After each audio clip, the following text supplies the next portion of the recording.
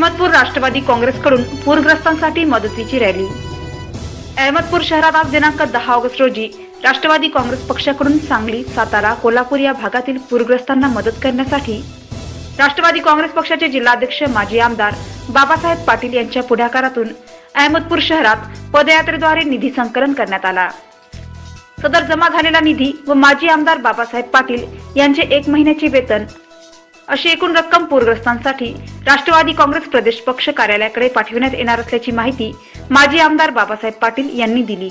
पूरग्रस्तांसाठी निधी संकलन पदयात्रेत माजी आमदार बाबासाहेब पाटील यांच्यासह राष्ट्रवादी काँग्रेस पक्षाचे तालुका अध्यक्ष शिवानंद हिगणे, विधानसभा मतदारसंघाचे अध्यक्ष बाळासाहेब पाटील टाकळगावकर, जिल्हा परिषद गटनेते मंचकराव पाटील, माजी सभापती ॲडव्होकेट DN कांबळे, राष्ट्रवादीचे जिल्हा सरचिटणीस गोविंद गिरी, शहराध्यक्ष अजहर बागवान, जिल्हा परिषद सदस्य माधव जाधव, महेश बँकेचे उपाध्यक्ष निवृत्ती कांबळे, महिला तालुका अध्यक्षा मीनाक्षी शिंगडे यांच्यासह राष्ट्रवादी काँग्रेसचे पदाधिकारी व कार्यकर्ते या पूरग्रस्त मदत फेरीसाठी मोठ्या संख्येने उपस्थित होते।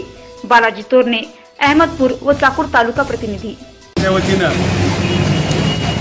सांगली, सातारा, कोल्हापूर या भागामध्ये अतिवृष्टी झाल्यामुळे पक्षाच्या वतीनं आता निधी गोळा केलेला आहे आणि आमच्या नेत्यांनी आदेश दिल्याप्रमाणे माझा 1 महिन्याचा पगार उद्या RTGS मी करणार आहे। विशेष करून आपल्या कार्यकर्त्यांचे आणि काही विद्यार्थ्यांनी या ठिकाणी आपल्याला निधी देऊन पूरग्रस्ताला या ठिकाणी दिलासा दिलेला आहे। म्हणून विशेष करून सगळ्यांचे मी आभार